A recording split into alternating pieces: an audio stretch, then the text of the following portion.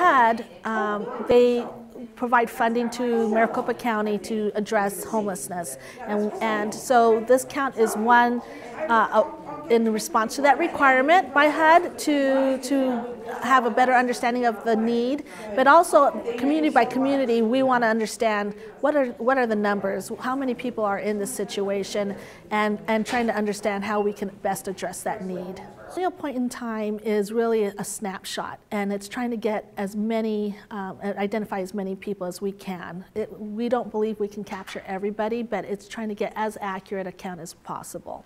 We ask them where they slept last night, and that's really important to find out if they're street living or if they're with friends or relatives, and then maybe they're just coming like to St. Vincent de Paul to access services. So we try to find out exactly where they stayed last night, and then we ask them things like what kind of services would help them the most.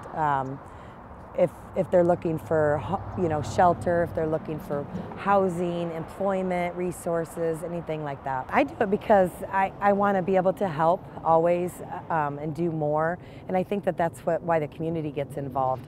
We really want to, help clean up the streets and get the homeless people connected to services, and if we're not willing to go out there and do it, then who is?